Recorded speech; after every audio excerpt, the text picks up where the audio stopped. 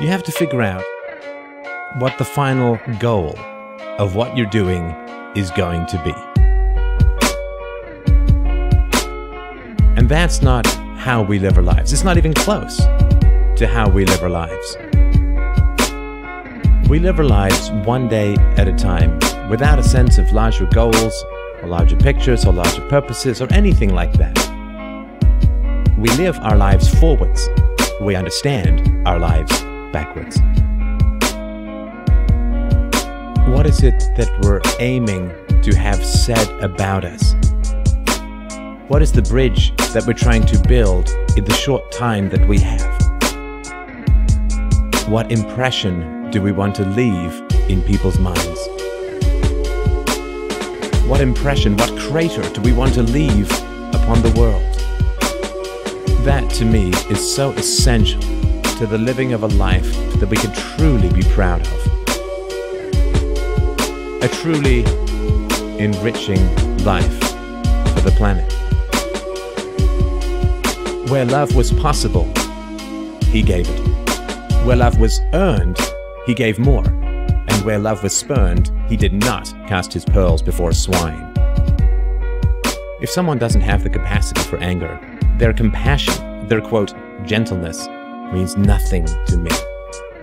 And for me, aiming for my eulogy is a way of overcoming the endless temptations towards pettiness and smallness that surround me. Because the present always tempts us with pettiness, with smallness, with distraction, right? With mere reactions, with defensiveness, with cowardice, with all the things that I struggle with, that you struggle with, we all struggle with. But tell yourself, what do you want said around your coffin? How do you want people to feel about your passing from this world? What residue, what after-image do you want to leave in people's minds? What do you want people to remember about you? What are they going to cry about when you slip into nothing? There is no time in the future for courage. There is only time for courage now.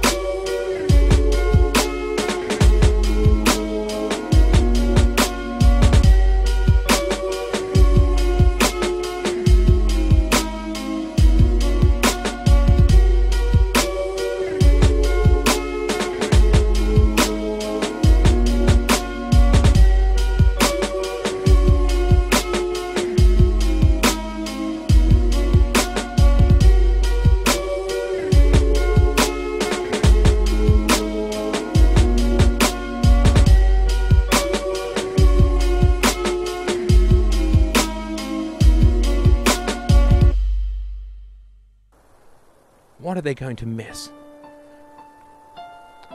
How many people are going to be there? What are they going to say? Is it going to be a funeral that they go to and they're sad and then a month later they're not and don't think of you much?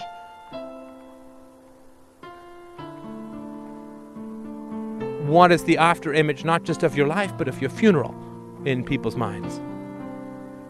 How much of yourself are you going to give to implant as like a beneficial virus in other people's minds? Will the challenge and creativity and generosity and originality of your life raise their sense of what it is to be human forever? Why not? Why not have that as a goal? That, I guarantee you, will help you organize your life, what you're going to do with it, and help you keep steady when the going gets rough, as it always does. To help you keep strong when the going gets rough, as it always does.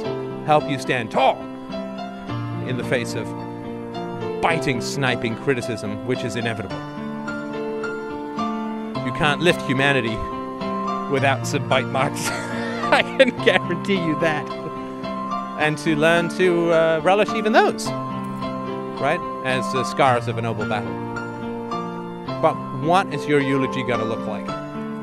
If the person you end up loving the most in this world is going to give you a eulogy, what is she going to say? What is he going to say? What are your children going to say about you as a parent, about you as a mentor, about you as a coach, about you as a friend?